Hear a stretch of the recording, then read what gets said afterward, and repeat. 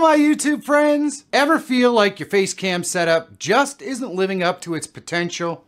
You're not alone.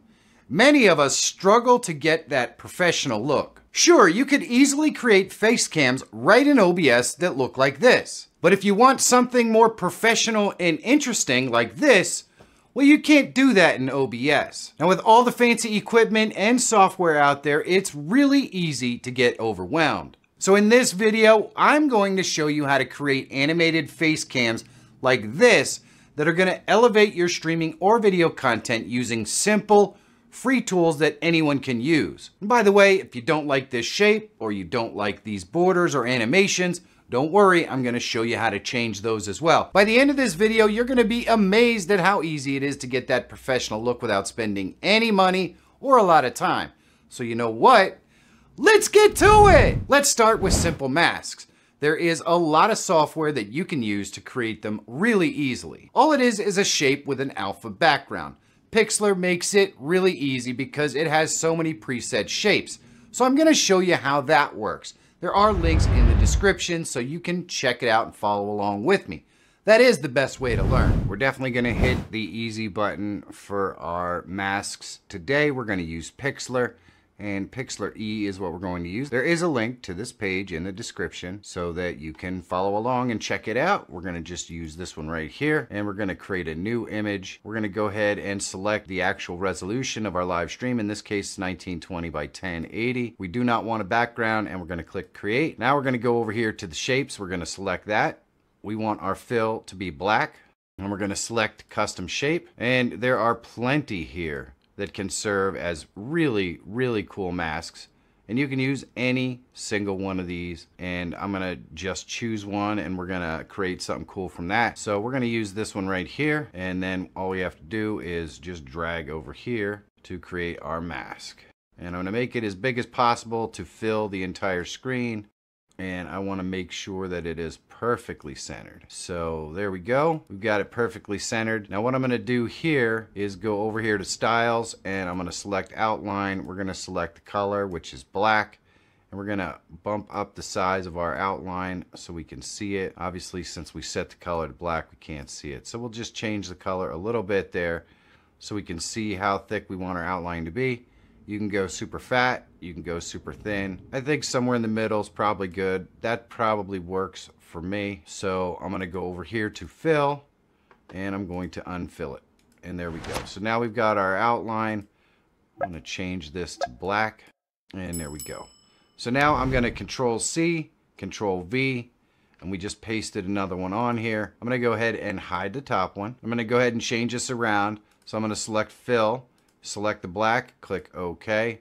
Gonna go to styles, I'm gonna turn off our outline, and then I'm gonna go ahead and shrink this down and center it so we get the X. We want it perfectly centered. And there we go. And now all we have to do is turn this one on and you can see what we get. So we can definitely stretch it out a little bit if we want to fill in some of the side space. So that's what I'm gonna do. I'm going to grab the corner and hold down the shift key and stretch this out a little bit over here on the side.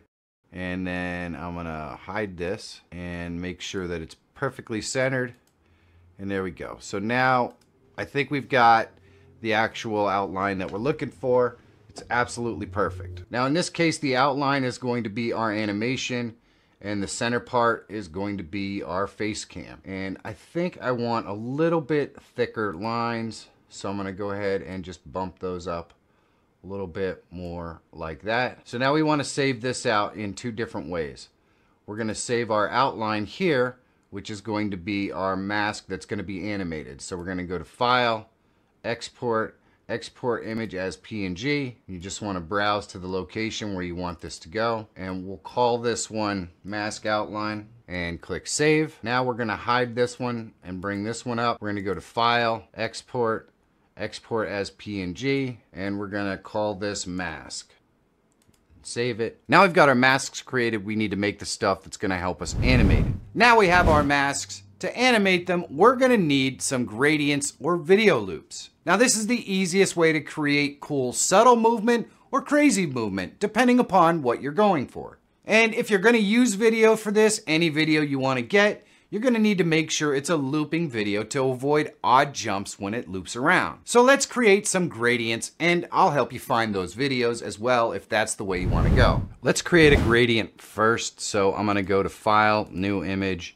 We're going to select 1920 by 1080 right here, and we're going to click Create. We're going to go over here to our gradient tool, and we're going to select the sort of gradient that we want.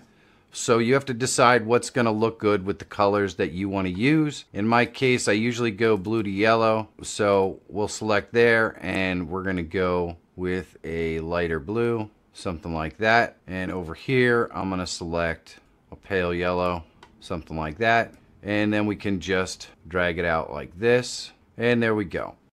So we can bring it closer together, kind of like this, if we want to get a sharper transition in between the two. And I like to do that because I feel like it adds more animation, and you'll see what I mean when you see how we animate this. So there we go. We've got a nice little transition. I'm just going to go to File, Export, and we're going to export an image as a PNG, and we're going to call this gradient, and click Save. Boom. So now we've got our gradient. Let me show you how to find a looping abstract video. So basically, I just typed in abstract looping video right here in Google. And once you get past all the sponsor BS up here at the top, you can find things like Pixabay and Pixels and this sort of stuff. So we're just going to go to Pixabay, and you're going to find basically this. And I'm just going to select loop, and then I'm going to look for something interesting. And I found this one. I really like it. I think this is probably going to work pretty cool. So all you have to do is select it, and then click download, select 1920 by 1080 and download. Now I already got this one, so let's get another one just in case, so you can see what these sorts of things do. That moves really fast. You may not want something that moves quite that fast or flashes quite that much. The whole plan is for this to not be too terribly distracting. This has some nice blue and yellow in it, which I think is really cool. So I'm going to go ahead and click on that one.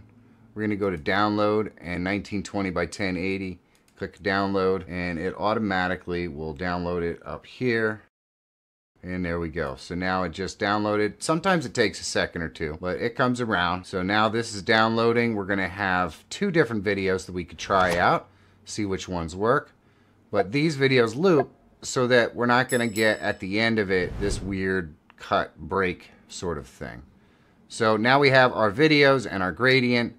All we have to do is animate our gradient so it can be used. In order to do that, we can use DaVinci Resolve or CapCut. We're just going to use DaVinci Resolve, and I'm going to start an untitled project. We're going to go here, and I'm going to go into here. We're going to drag our gradient over, and we're going to drag it down into our timeline. And we have to determine how long we want our rotation to be. The shorter the rotation is, the faster this is going to spin. So let's go ahead and make this clip 10 seconds. So it starts out at 5. We're going to add 5 more seconds. And there we go. And now all we have to do is add some keyframes.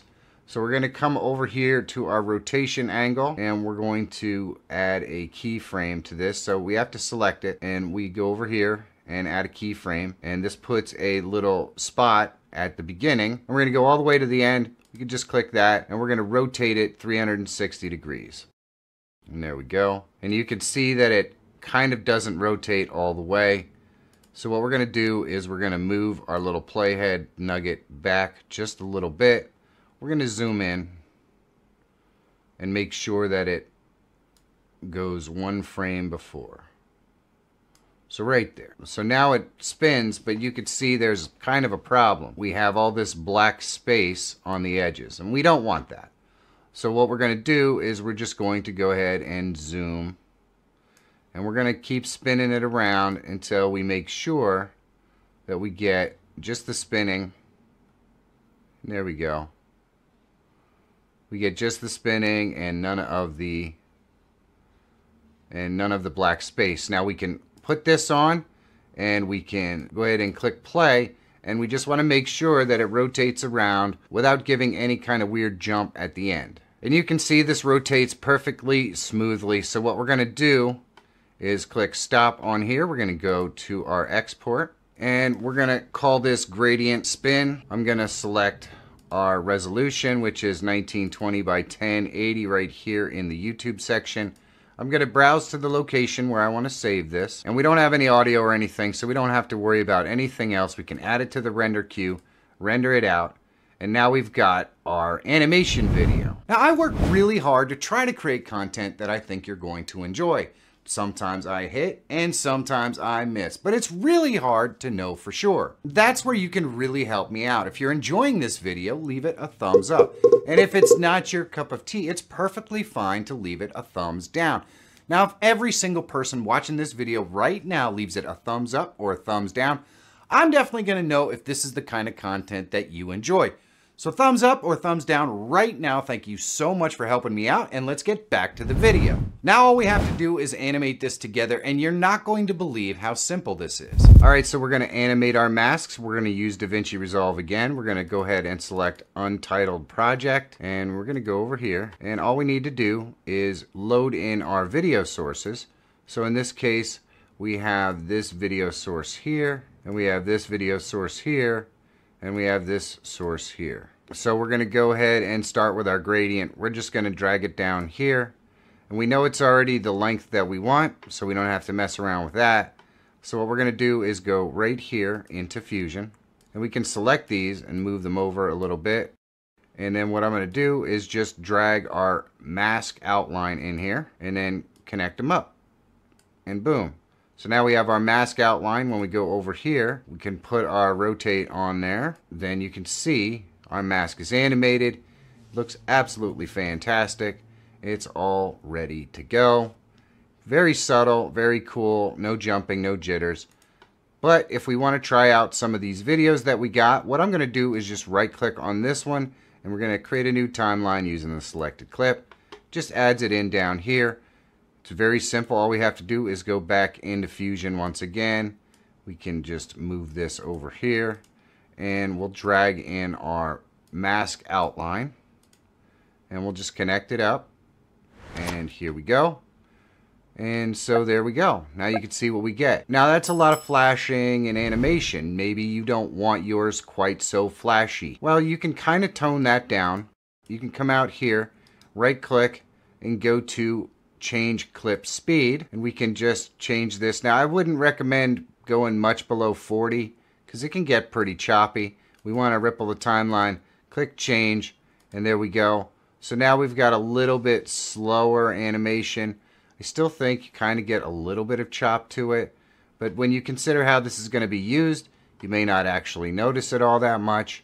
So I'm going to leave it like that. We'll try this last one right here. And we're just going to right click and create a new timeline using the selected clips. And let me show you what these clips look like. That's a lot of flashing and stuff. This may look horrible. I'm going to go ahead and slow the clip down. We're going to go with, we'll go with 21. We'll go with 73% change. And let's see if we get any. Well, we'll see how this works. We're going to go over here and we're just going to drag in our mask outline, and we'll move this stuff over a little bit and connect our mask to our video, and let's see how this looks. Still pretty flashy. This is all a matter of the videos that you find, but we're transforming these videos to the point where you don't have to really worry about anyone claiming the video or anything like that. So now we're all set. We've got 3 different ones that we can go ahead and export and see what we like and see what works. So we'll start exporting this one. We're going to go over here to the rocket ship, and we're going to name this one, and we'll name it purple yellow. That'll work. We're going to select our location, and then we're going to come down here. We want QuickTime. We want to go ahead and select uncompressed, and then we want to select BGRA 8-bit right here. We're going to use export alpha. Our frame rate is 30 frames per second. It's perfect. That's exactly what we want. And all we have to do now is add this to the render queue. And you can see it right there. But we're going to export the other ones at the same time. So let's go back into our edit screen. and we'll select this timeline right here, and we're going to go ahead and click the rocket again, and let's call this blue yellow. And we don't need to change anything else. BGRA 8-bit, export alpha, add to the render queue, and we have one more. We want to do our gradient, so all we have to do is select timeline 1. That's our gradient, and we'll just click our rocket ship here. We'll call this gradient mask animation, just so we know for sure that we're getting the right one. Everything else can stay the same. BGRA 30 frames, add to render queue, render, and it rendered this one.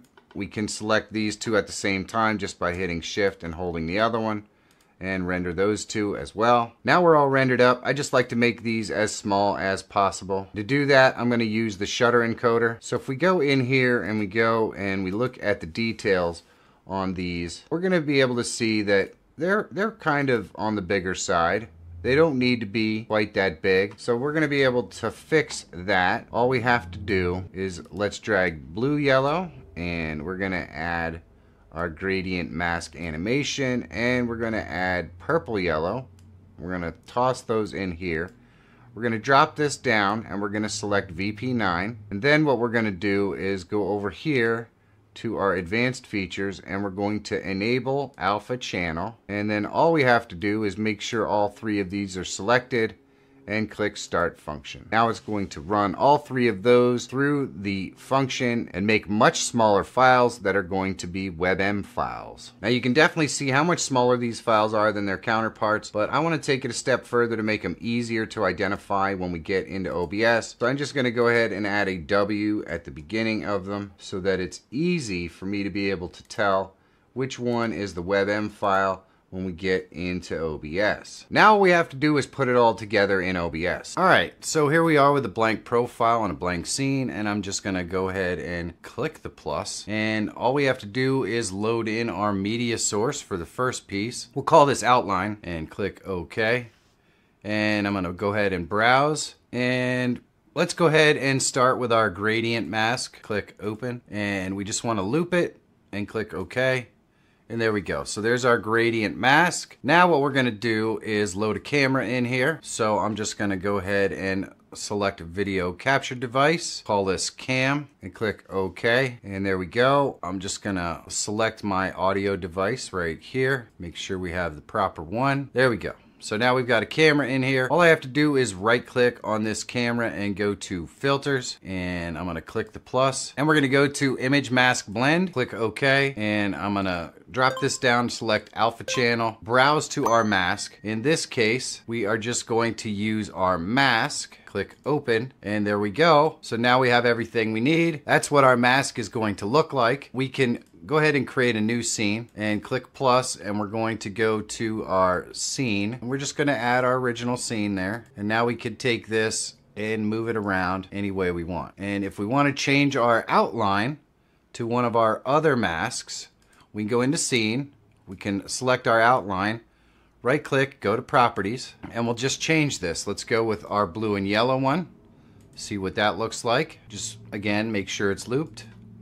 And there we go. So now we can go in here and we can see what that looks like. And we could try our last one by going into properties, selecting this, and we'll go with the purple and yellow. Click OK and OK. And there is our purple and yellow one. Lots of animation on these if that's what you want. I think this effect is cool, and this takes literally 10 minutes to create all kinds of different shapes. See what you like. And all you have to do is find the right video or use the right gradient to give the kind of motion and activity that you're looking for, and you can pretty much do whatever you want. It looks awesome. It really doesn't get any easier than that. If there's something you didn't understand, please don't hesitate to ask the question right down below in the comments. And if you want to see how you can clone your camera so you can use multiple masks in your live stream, you should check this video out. And if you're always looking for tools, tips, and tricks to help make you a better live streamer or YouTuber, subscribe to the channel. It's totally free. My name is Michael Feyrer Jr. Thank you so much for watching. Have a great day, and I'll see you in the next one.